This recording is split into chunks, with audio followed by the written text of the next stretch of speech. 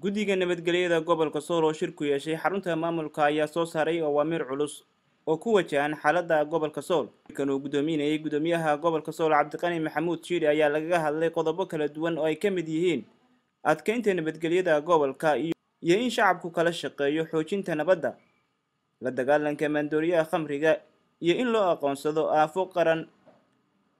Howlgallo culusna laga fulin doono meelaha uu ka soo galo.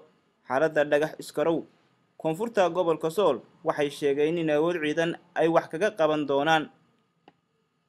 Waxa kale oo go'aamadan lagu xusay in xafladaha Puntland lagu qaban karin hoteelada magaalada Laascaanood haddii lagu qabtana tallaabo sharci ah laga qaadi doono. Sidoo kale waxa lagu go'aamiyay kadib kormeerkii gudoomiyuhu ku tagay deegaanka Tukaraq ee Gobolka Sool in laga howlgalo sidii naafada iyo qashinka buux dhaafiyay looga qaadi lahaa.